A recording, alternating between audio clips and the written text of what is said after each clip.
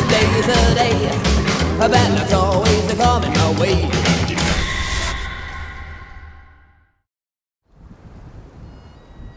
For today's Grimm adventure, we find ourselves in Edinburgh, Scotland.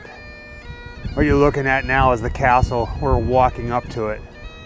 It's quite a bit of a journey. It is a rather cold and windy day. And you know what? It's worth it because the views up here are just phenomenal. Technically, this is our second day here, roaming around the city. We've been here for about 3 days, but 2 days on foot, just kind of walking around, taking it all in. And we absolutely love it. We're not a big fan of the cold, but we love it. It's about 10:30 in the morning, and we like getting out here a little early because it kind of feels like we have this entire place to ourselves. It is the weekend at the time of recording this, which means at some point today there are going to be people everywhere. The plan today is pretty much walk across the entire city, documenting all things witchy and horrible. There's a lot of really small little hidden places here that not many people come to see. I mean, right now we're walking up to the castle. We're not doing a tour, but there are tons of people lining up to go inside the castle for a little taste of history. We're here for the Grimm history.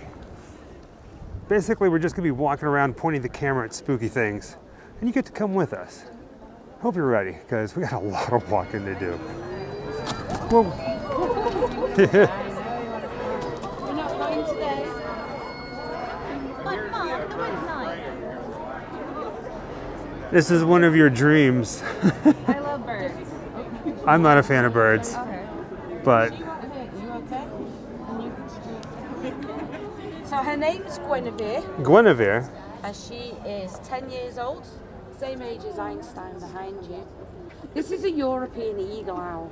So these are the largest species of owl. You can stroke her here just down the Aww. front. I'm a pet. Hi.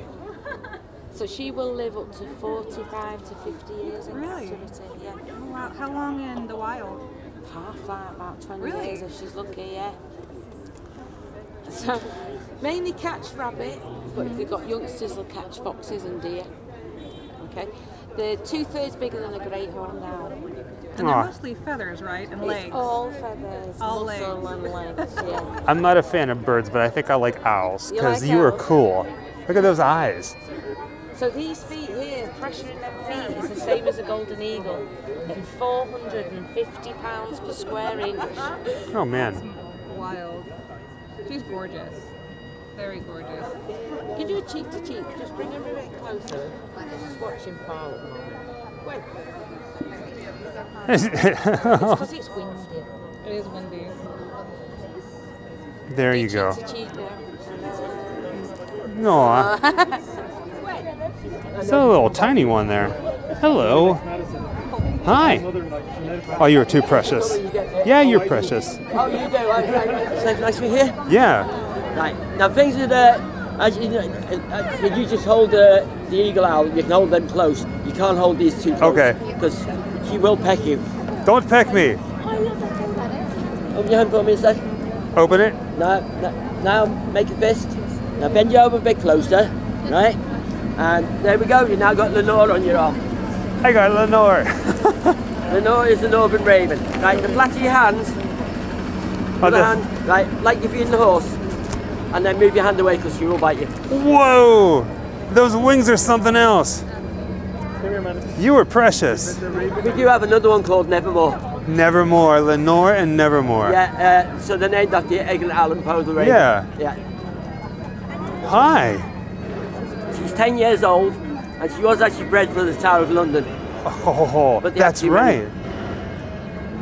They're supremely intelligent. They have an IQ equivalent to about 118. Jeez Louise. I think we need a pet raven. We need a raven in our household. It only makes sense.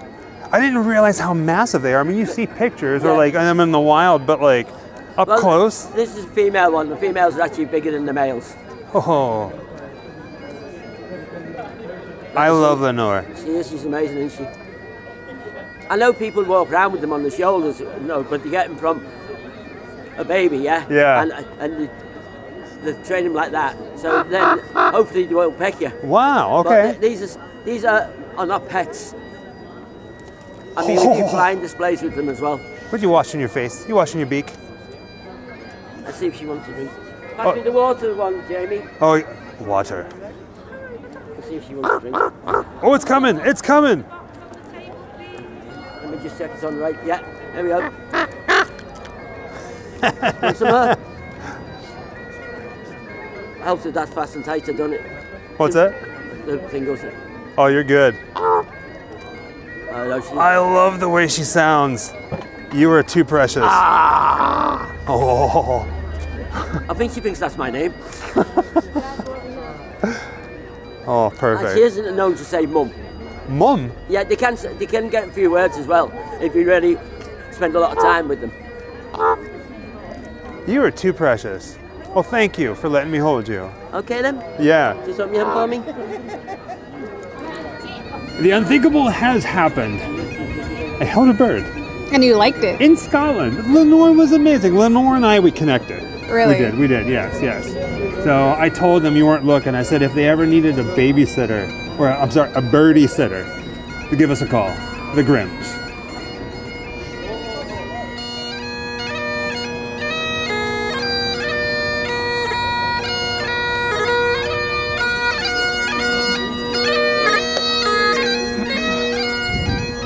We always support the street musicians.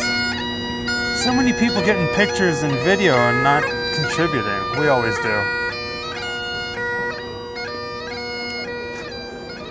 Our first stop today is up near the castle. It's this drinking well, this drinking fountain right here, known as the Witch's Well. I've seen pictures online, but seeing it in person, it's completely different thing. So here you got the wicked head. You can see it's like a spooky witch. And then you got the serene head. This one represents those who wanted to use their powers for evil. And then this one here was more about, you know, using your powers for good. And then you got the snake representing the duality of the two. It's pretty neat, right?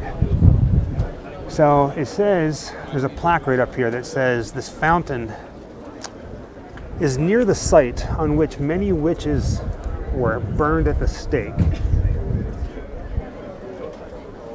Man, this wind is getting crazy up here. I mean, you can see the flowers. Look at this. The plaque here on the fence says the Witch's Well. This drinking fountain commemorates the people executed here for witchcraft in the 1500s and the 1600s. And then there's little markings. This one here says Hands of Healing. On the other side, if I'm not mistaken, it says something about the eyes. This one's a little hard to see, but it says the Evil Eye. I don't want to damage the flowers too much, but let's see what it has here. See, that's pretty. That's very pretty. Well, it seems we love going into old churches on our travels. You guys want to go inside this one? It looks like it could very well be a doozy. Look at this. Oh my word. I kind of feel like I'm underneath a bat's wing.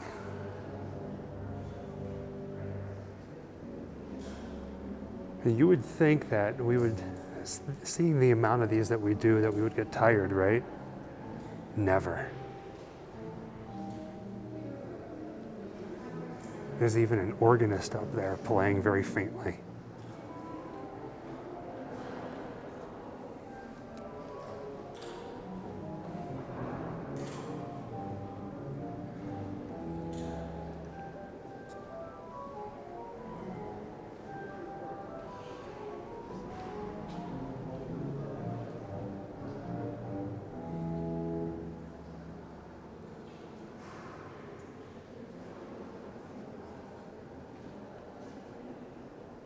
Beyond beautiful.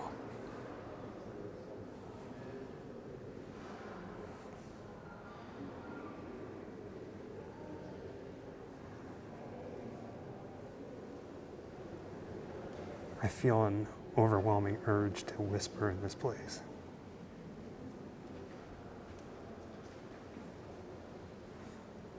Rightfully so, right?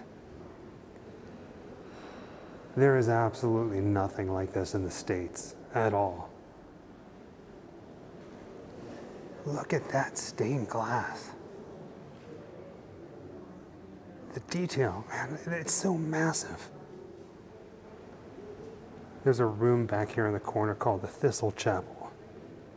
And it is closed today, but look up the ceiling.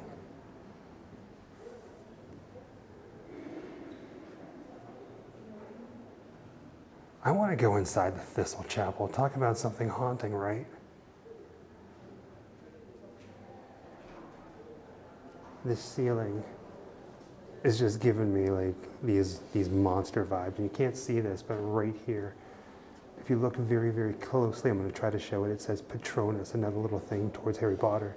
But a little bat may or may not have flown from the rafters and landed on my shoulder and told us that Guillermo del Toro, you know who he is, has been in the area touring places for Frankenstein, and he looked at this church. So there's fingers and bones crossed that we might be standing in a Frankenstein filming location. You never know. Bagpipes are being played off in the distance. But here's a closer look at that emblem on the ceiling here. See where it says Patronus? Makes you wonder, right? Like how much inspiration of the stories came from here.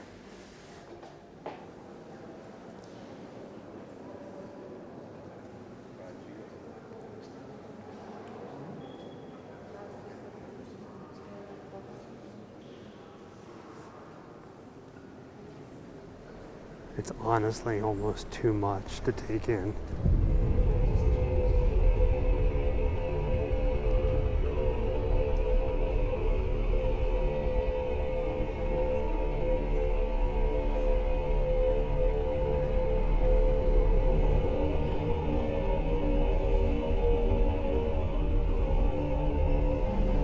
And of course, there's the real Mary King's Close. We're going to do a lantern-led tour through the close itself. We can't film, but we can show some pictures, and we'll tell you what we think of it. It is really nice getting off the main street with the wind, but I tell you what, the wind just pretty much whips through the buildings like this. Now, the main gift shop is right back here. I'm actually really excited about it. Anything that has a plague doctor on it.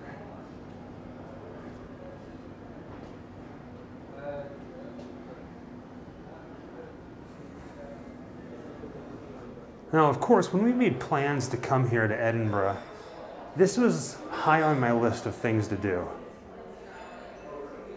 And not even in the actual attraction itself, walking history, but I just love walking through all of this and just seeing all the art.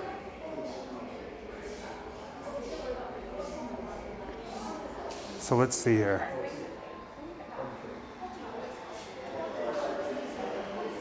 Oh man. Would you look at that? I know it's just a cutout, but I need this in our house. If they sold this, it'd be on the airplane with us coming back to Los Angeles. I feel like we might need to get this book as well. And check out this shirt design. I love that it kind of looks like a tarot card. Man, I want everything in here. And of course they would have a barrel full of rats. Stuffed animals, of course. Can't be too safe. And if you're gonna have rats, you gotta have a bucket full of fleas. Now this is really nice. Up here in the corner it says the Scottish Register of Tartans, the real Mary King's Close. Basically they had these made specifically for them. A little tag here that says the real Mary King's Close, 100% pure wool. I really like the colors. Both Jessica and I think we're gonna each get one of these. Yeah, that's nice. Right here in the waiting area they have a little display board that talks about what you're gonna get yourself into. The one that we're doing, you actually have some interactive characters. down there in the dark, and they give you a lantern, so we each get a lantern. We are both stupidly excited for this. Usually we don't do tours whenever we travel, but this is something that we both really wanted to do. Like literally, you're walking history. Now this is what I call an entrance. Oh my word. They even have Frankenstein's monster right here in the doorway. Just look at that. Oh, I love it.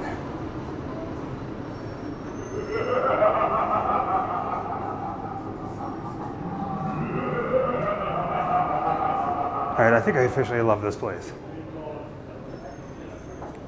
So there's a couple different spots that you can eat. I think we have to eat in the main hall. How insanely cool is this? Right now we are sitting at the top of Frankenstein's lab. Oh, I love it. I so love it. Turning around, looking at the steps that we just walked down to get to our table, they have these stained glass windows here. Oh my word. We need these in our house.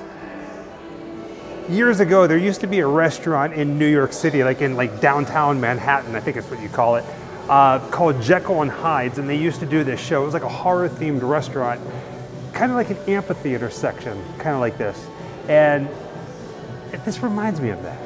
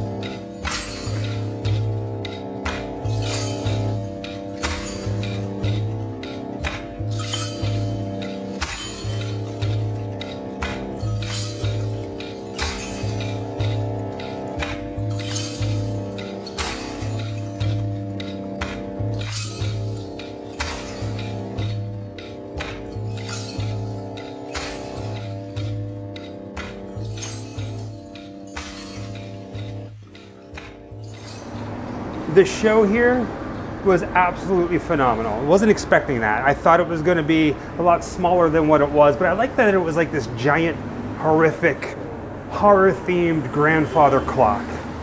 Loved it. The food is pretty good. It's pretty good. Pizza, beer, French fries. Can't go wrong with that. Our next stop on our walking tour brings us to Princess Street Gardens. Absolutely beautiful gardens at the base of the castle. But it has a very interesting little story when it comes to the history of this place. It didn't always look like this. At one point, the Princess Street Gardens were like the foul pits of, well, you name it, excrement. This is just not a place that you wanted to be. It was like the bottom of the barrel. And now it's a beautiful park. This place definitely has a feeling like you're walking down into a witchy cottage, doesn't it? Which is funny because back in the day, this was also where they used to test people to see if they were witches. down here in the gardens. Well, what are now the gardens. About the center of your screen behind the trees is where the castle sits high on the cliff. And if I pan the camera from the left to the right, you can kind of see how it dips down a little bit. Now just imagine back then that this was a nasty, nasty place. And if I'm not mistaken, the test that they used to test to see if somebody was a witch was called witch pricking, which is basically drawing their blood. And I don't know, some primitive way they were able to determine if you're a witch or not. At least they thought they did. To me, it's history like this that I find very interesting, because history is always happening, and it's always growing and morphing, and things change and become something else. And to think that right now where I am standing here in this beautiful city, and the sun's coming out, at one point was one of the most disgusting places to be in the city. It's kind of wild. When it comes to dark history here in the city, there are two names that everybody knows, and that's Burke and Hare, two serial killers that a lot of people get confused as grave robbers, when in all actuality they never dug up graves or stolen bodies. Instead, they killed them. They killed people, and then they took the bodies to a surgeon.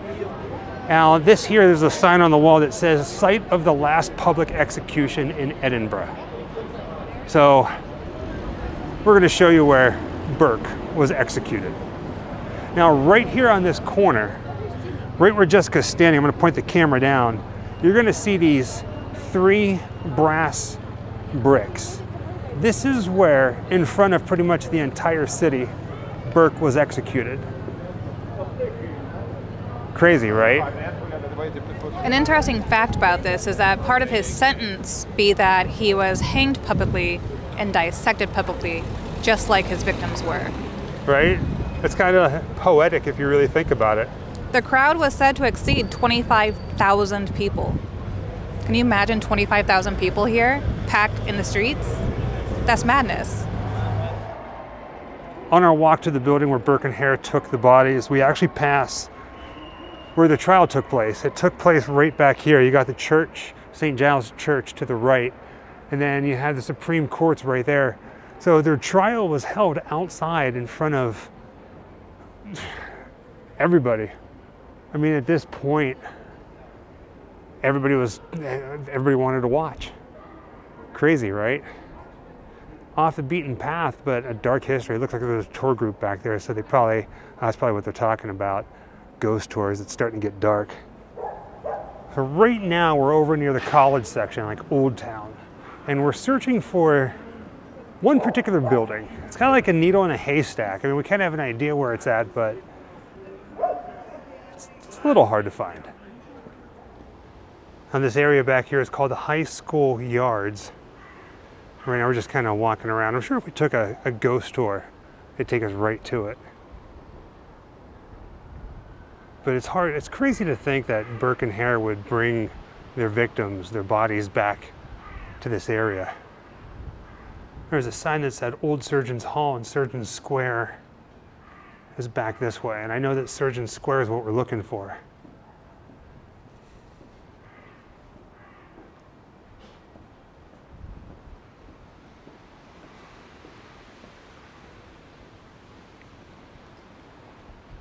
Oh, it's got to be right there. So everything that I saw online and all the different research, this is the address that it gives. This is the Old Surgeons Hall, where Burke and Hare would bring their victims, the bodies. And they would bring them to Dr. Knox. Crazy, right? At some point we're going to come back and do a really, really big video on all this. But just to be able to stand here blows my mind. Now, if you know anything about the Grimm Life Collective, then you know that Jessica loves fall leaves, especially if she can play in them, but she found a giant leaf that is almost as big as her head. And yeah.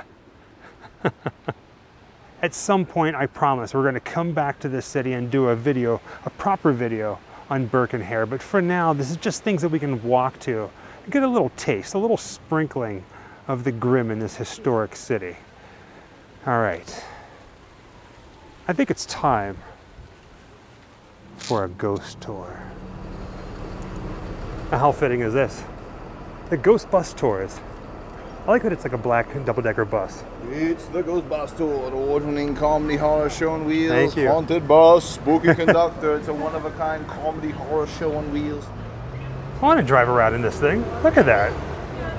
That's our ride while we're here. It's absolutely perfect. The guy's having fun. You can hear him.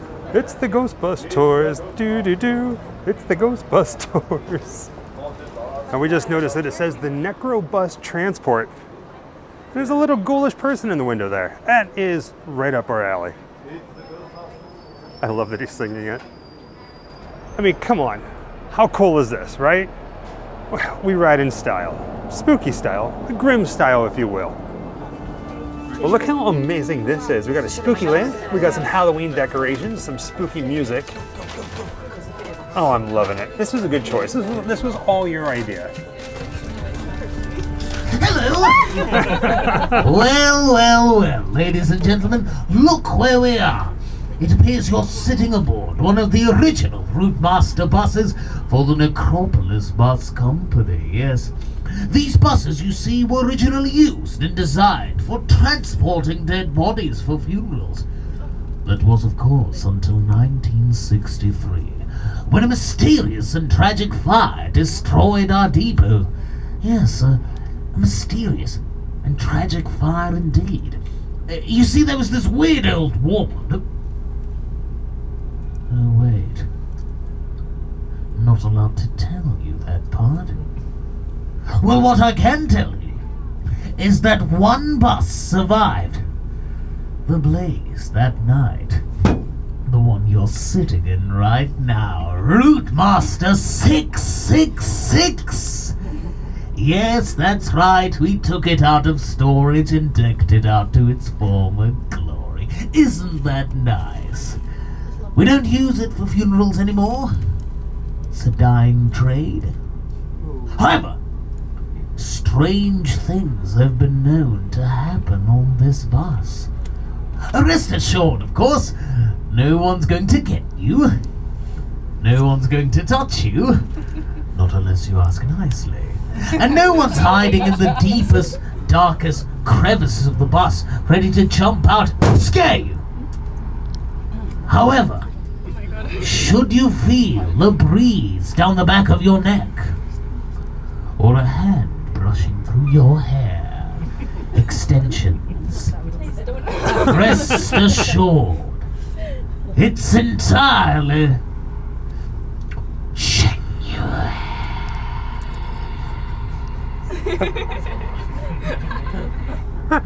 Okay, now this is important. For those of you facing forward in the bus, if I tell you to look to the right, you look to the right. But for those of you facing backwards, if I tell you to look to the right, you look to the left. Some of you look confused. Well, rest assured, we cater to all abilities, especially blondes. But anyhow, how excited to begin our ghostly, ghastly Edinburgh Ghost Bus Tour? I'll take that as a yes. Then let us venture back to that time of disease, brutality, poverty, and prostitution. Do I clap? That was awesome. Okay, let's go. And as we come to a stop right here, we're stopping at my favorite place in the world, St. Cuthbert's Graveyard, the oldest and most haunted graveyard in all of Edinburgh. Now, the graveyards back in the day were famous for something in particular. Body snatchers, or as they were otherwise known, resurrection men. These were criminals who would break into people's graves at night, steal their corpses, and sell them off to medical students for quite a pretty penny. How pretty a penny? £10 a corpse, to be exact. A year's wages. Sorry to interrupt, but you're all gonna have to get off this bus. Get off the bus? What do you mean? We have a slight problem. Slight problem? The bus isn't safe. Isn't safe? Everyone off. Angus, where do you expect us to go? Why don't you have a wee wander through the graveyard? It's a nice night for it. St. Cuthbert's Graveyard, the oldest and most haunted graveyard in all of Edinburgh. And remember, no matter where you're standing, you are standing on a grave. Yes, that's right. The bodies buried here, you see, extend out underneath this busy road behind us. Now, I should warn you, before we go on our walk through the graveyard, this graveyard is haunted by the ghost of a... This graveyard is haunted by the ghost of a little girl. Not that one, but a child dressed in old-fashioned clothing. She's a vicious spirit at that. Truly, she's a savage. Sassy, moody, nasty. Now her modus of... Oh, just make way for this young lady right here. Don't worry, that's not the little girl. Now, oh good, this must really be setting off your social anxiety. It's okay, you got AirPods in, it's all right. Now, the little girl's modus operandi, and what she does is she comes up behind her with a tug and a pull on the back of their coat. So should you feel a tugging or pulling sensation from behind, do not turn around. Or if you do, you will encounter a sick and twisted fate that not even the most sick and twisted mind can imagine. So not even this guy right here, yes. We all know what he really uses that camera for. But anyhow, she sounds like a bundle of joy, doesn't she? So let's go looking for her, folks.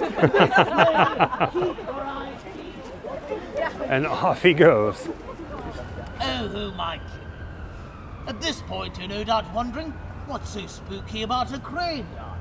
Well, I suppose I bloody well better tell you. You see, when it came to graveyards, the people of Edinburgh had a rather nasty habit. Not stalking their ex on Instagram like you. See, she didn't even deny it. But burying people alive. By accident, if you could believe it. Now, a lot of these dead people were just in comas. But this happens so often that say you, good sir, say you should wake up one morning and find yourself accidentally buried alive while your girlfriend is accidentally in the Bahamas with your best friend. She didn't even deny it. You would notice that there was a string tied to your wrist. The string would extend out the coffin, be attached to a little bell. You pull the string with your wrist, it rings the bell, and if you were dug out in time, you were saved by the bell. And you were therefore a dead ringer as opposed to a dead person. On to more sinister matters. The little girl I mentioned earlier. She's actually buried just right up there, behind. She's been known to attack children, women,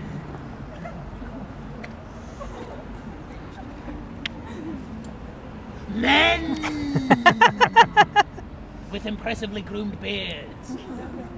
Yes, I was talking to you. Take the compliment. She's an equal opportunity attacker, of course. Hashtag girl boss. But her most recent hashtag slay, of course. Hashtag ghost queen. Okay, I'll stop right there. Now, as I said before, her most recent victim was a homeless man. Now, this poor chap, she went as far as actually take out an... Okay, changing the subject for no reason at all. Let's just head towards the top right, shall we? Towards more danger, of course. Follow the weird little man in the black. The tour guide has left us. He said, stick to the path and watch out for the rats. Basically, we're walking back to the bus right now. Now, usually we don't do tours. We don't take them ourselves. We usually just kind of go and explore on our own. But back whenever we lived in Savannah, Georgia, we used to do tours. Walking tours as well as tours inside a house. So this is kind of a a nice little change, a nice little walk. At the castle up there on the hill. Oh, up there on the mountain. I believe they call that a cliff. Yeah, you're right. The cliff.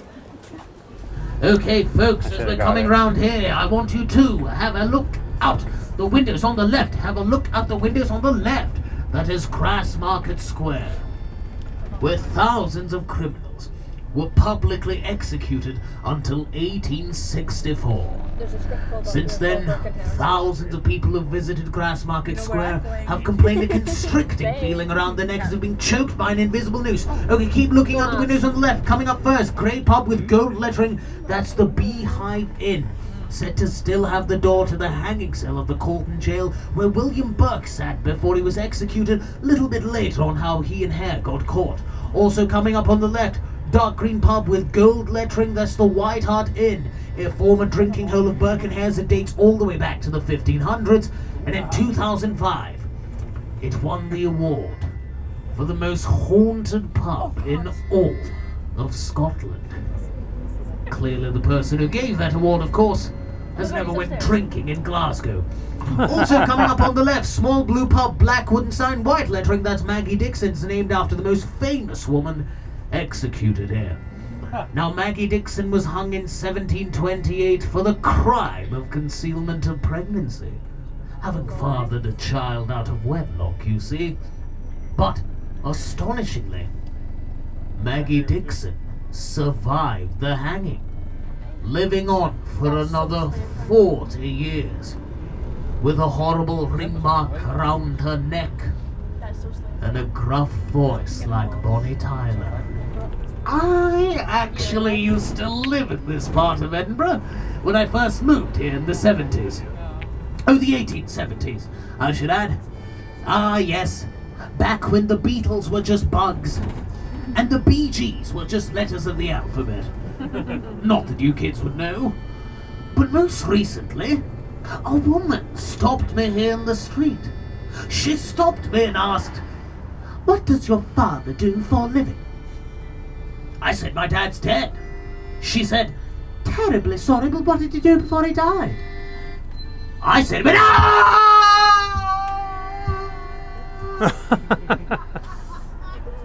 There goes my mum again. Oh, I'll never forget those last words from my father. Stop shaking that ladder! Anyhow, just while we're still on Northbridge, I should probably get around to how exactly Burke and Hare got caught. Well, you see, the dynamic duo had a certain way of doing what they did. Most of their victims, you see, were strangers to the city of Edinburgh. Tourists like some of you sitting on this bus. Burke and Hare would typically approach them at a tavern or a bar and offer them a dram of whiskey. Then another dram, and another dram, and a wham, bam, thank you, ma'am, here's another dram. Once the poor soul was sufficiently sedated, Burke and Hare would take them back to their lodging house at Tanner's Close, and it was there that Hare would sit on the victim's chest. Burke would clamp the victim's nose and mouth shut, suffocating them to death, and apparently leaving no signs of foul play. However, Burke and Hare were eventually, as the kids would say, caught lacking when a body of one of their victims was discovered underneath their bed at the lodging house at Tanner's Close. The consequences that arose from this were that William Burke immediately was hung by his neck to his very, very death in front of a crowd of thousands of people. His body was dissected. His skeleton was placed on display at the Surgeons' Hall Museum, and the skin from his very hands was removed and used to make the leather for a book detailing his crimes. Now, William Hare, mysteriously, through cooperating with the police, was let off scot-free from Scotland itself. But ultimately, folks, what can we learn from the story of Burke and Hare? Well, if you're ever in Edinburgh one night, and two Irishmen offer you a dram of whiskey, do not take them up on their offer. Unless they happen to be Liam Neeson and Michael Fassbender, then absolutely take them up on their own. Especially Liam Neeson, am I right, ladies? Yeah. Yeah, I guess it's just me, but seriously, I'd like to be taken by him. And his particular set of skills. Changing the subject for no reason at all, folks. Have a look out the windows on the right. That is Arthur's Seat, overlooking Hollywood Park. Now, in 1836, 5 young boys and their dog were here for a spot of fox hunting in Hollywood Park when they discovered these buried in the grounds.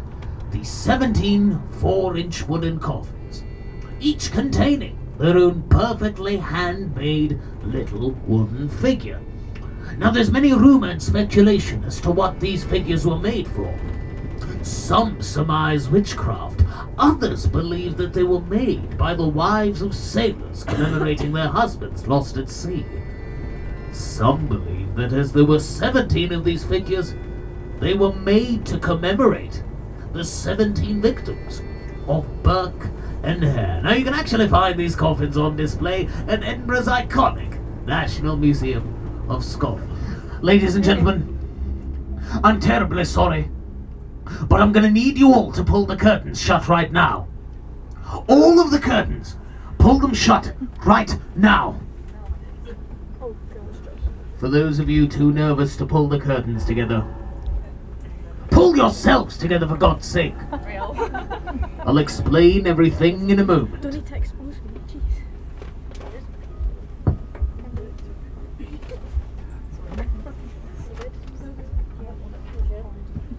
Ladies and gentlemen, it is with a heavy heart I must inform you that we won't be able to finish this tour tonight. For I fear there is something with us on this bus. And I'm afraid you've all guessed too well. Granny Black. For you see, the fire that Granny Black died in on this bus, she died on Friday the 13th of October. No one cares. 1963. 60 years ago, this very night. That's why everything's going wrong. That's why my jokes have been bombing all night. Oh, that made you laugh. But most importantly, it's why she won't let us leave. But don't worry. There's hope for us yet. How so, you may ask? How so? You're really not gonna... How so? Thank you, yes. Well, through a seance, you see. Oh, Together we can put our minds together, work together, reach through to the other side and confront her. However, it's important you listen to my instructions carefully, especially if you intend on having another birthday here. For you see, as anything can happen on the ghost bus, anything especially can happen during a seance, and any one of us can become possessed by the soul with which we're trying to reach. So heed my warning once more. Now, you've all seen Most Haunted, right? Well, this is nothing like that. We're dealing with real ghosts. Grow up, Rachel. Okay, on the count of 3, folks, what we're gonna do is we're gonna create an energy field using the powers of concentration. From the count of 3, we're gonna concentrate as hard as we possibly can on this evil spirit. Are we ready? Yes! Heard a couple of no's there, that's not gonna help. From the count of 3. 1, 2, 3. Spirit, show yourself. Give us a sign. Any sign. Throw something. Bang. uh-oh. Oh, hell no. I don't like that at all. Spirit, if you mean this harm, bang again. I dare you. I don't... Okay, folks, we're gonna have to take a tougher line with her than I expected. Spirit! Spirit, make yourself known. Are you the ghost of Granny Black? That horrible old woman who died all those years ago on Friday the 13th of October, 1963? But we don't want you here, Spirit. Make yourself scarce from this metal steed at once! Oh no, it's Granny. Out of my seat! Get him there, Holy.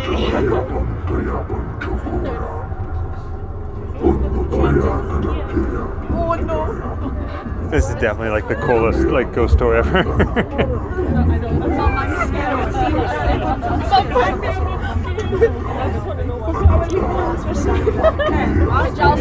It's been a mixture of live actor coming up.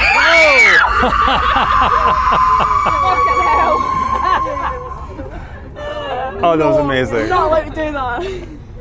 Right.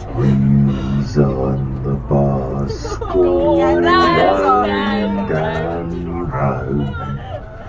round and round, He should get on Britain's Got round. Get him on the voice. Wheels on the bus, go round and round, all night long. It's a spooky sing-along.